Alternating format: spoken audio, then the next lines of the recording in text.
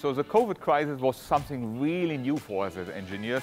We are used to operate the aircraft every day. We are used that overnight we have to check the aircraft, in the morning they are flown. So Ryanair has about 460 Boeing 737 plus a few, about 20 A320s. We really had to think hard about what has to be changed in our operation and our maintenance operation if an aircraft is now parked and probably not used for 3 months for passenger operation.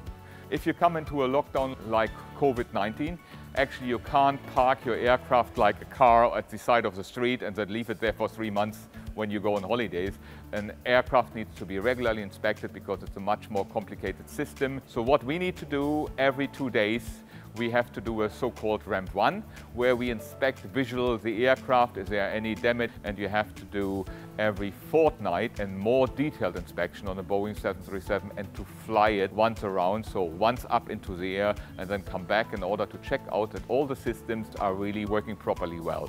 Important for the passengers obviously is that the cabin is clean, so therefore we installed on our aircraft HEPA filters, which are approved to filter COVID viruses out of the air. But on top of that one, aircrafts are very special because the air conditioning works different than in a normal building. The air comes through the top into the cabin and then will be sucked at the bottom. By that one we will make sure that any fluid which is in the air will be sucked down and taken out of the aircraft. On top of that one, we clean every night the aircraft thoroughly with a fluid which is not only antibacterial, it will also work against COVID-19, and it makes sure that for more than 24 hours actually the virus cannot sustain on the surface of any of our seats or overhead compartments. So we are, as engineering, very confident that we have done everything necessary in order to bring the aircraft safely back into the air.